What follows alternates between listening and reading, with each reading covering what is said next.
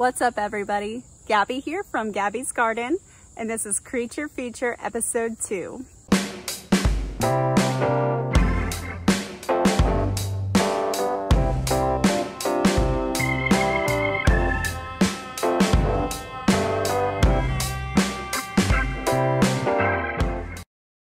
If you saw episode 1, you know about our little nostalgic game that we're going to be playing with every episode. So without further ado, who's that creature?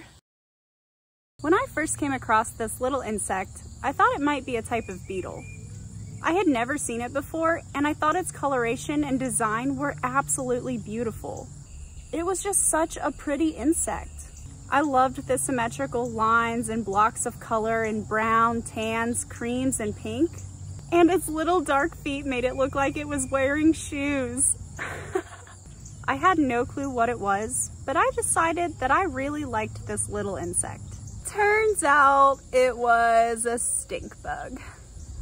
I just want to take a moment to ponder something with you.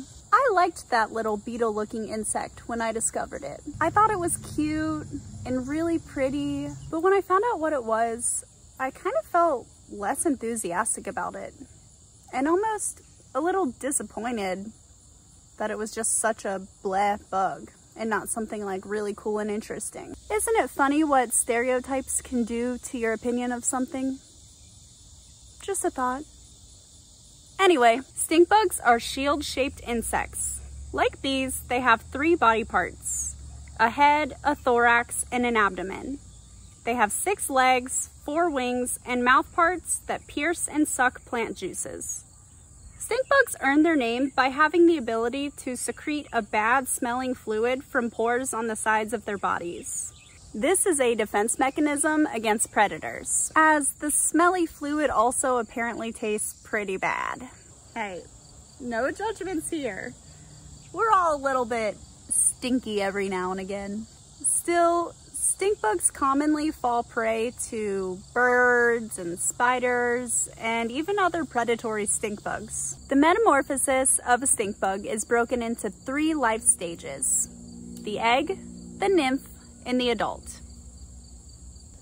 In early June, I found a cluster of eggs on the twine of last year's plant support. And at first, I didn't have a clue what species these eggs belonged to. Most of them were open and vacated already, but a couple looked to still be inhabited. That's when I noticed some movement on the twine and saw a very small version of the insect that I had seen just a few days before and really liked. I'm not sure if in the video you can tell just how tiny these eggs or this little guy were, but it was hard for me to see the recently hatched nymph until I was hovering pretty close to the cluster of eggs. Think of their nymph stage like their childhood, in a way. There are a bunch of different species of stink bugs throughout the world. They have varying degrees of vibrant colors and elaborate designs. The ones I'm showing in today's video are my encounters in the garden. As I said earlier, I really liked the nymph stage of this insect, and I found them in different size and color design combinations.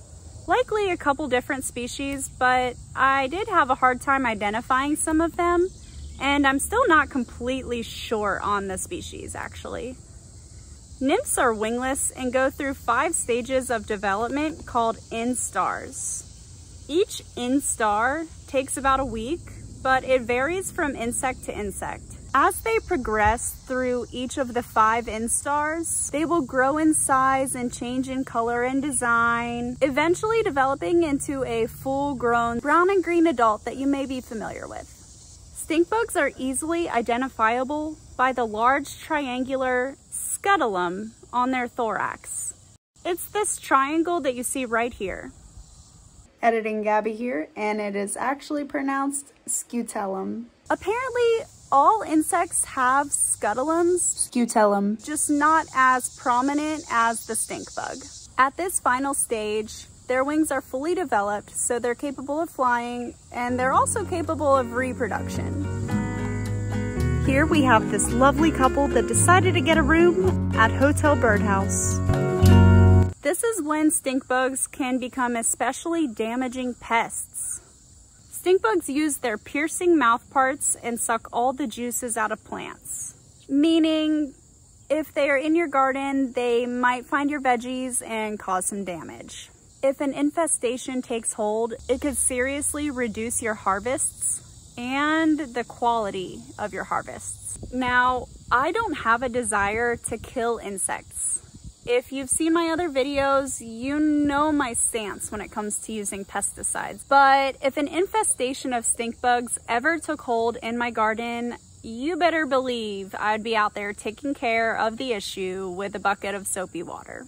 We've done it before with a striped cucumber beetle infestation that would have otherwise killed all of our squash and zucchini plants. Sometimes you just have to take matters into your own hands or you can lose your plants. My choice of pest control in that situation targeted the specific problem pest that was causing damage to my plants, whereas something like a broad application of a pesticide would harm any creature that came in contact with it. So far, nature has been pretty good about keeping itself balanced out. We have not had any type of stink bug infestation in the garden. We did have some stink bug and aphid damage on a handful of our sugar snap peas, but the damage was actually pretty minimal and we got a nice steady flow of perfect pea harvests.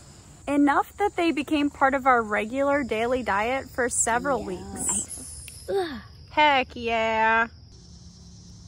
Eating fresh, homegrown food daily really makes a difference in your life. If you happen to see a stink bug in your garden, look at its characteristics before you do anything like killing or relocating it. Some species of stink bugs actually do not feed on your plants. Instead, they are predatory and feed on other pests in the garden. Take the spined soldier bug, for example. This beneficial insect has pointed shoulders that look like little thorns almost. Its diet helps control the population of moth caterpillars and beetle larvae. I've seen one out in the garden before, but unfortunately, I didn't have my phone with me at the time, so I didn't get any footage of it.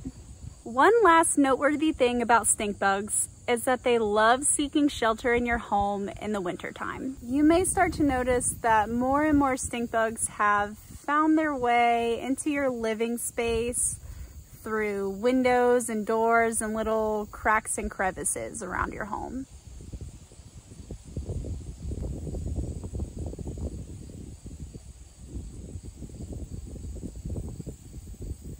I had a little friend crawling on me.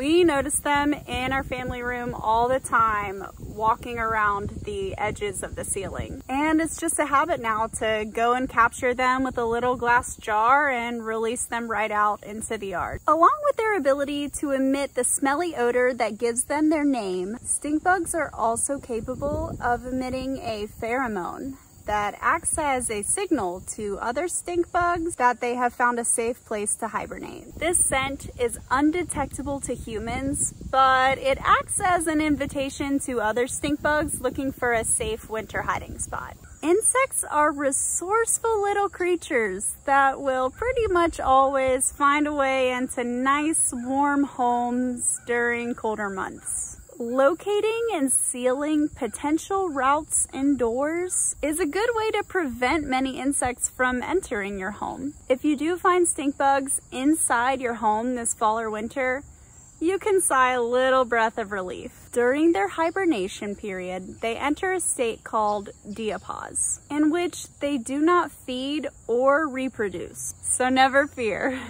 your houseplants are safe. And you do not need to worry about them laying eggs in your home. They aren't even capable of reproducing until the warmer spring months when they will go and find their way back outdoors. That's what I have today on stink bugs. If I missed anything, please let me know down in the comments below. As I said in the first creature feature episode, we're all pretty much learning this together. And I am absolutely loving going through all of the creature footage I took this summer in putting together these educational episodes. I have some seriously cool creatures filmed for future episodes, and I'm really excited to share it with you. If only the videos edited themselves and the research presented itself already organized. Am I right? You know what time it is. Who's that creature? Let me know your guesses in the comments for next episode's creature feature. Don't forget to hit that like button. And if you aren't already, subscribe to the channel for more content like this. I hope you have an amazing day. And as always, happy gardening. See ya.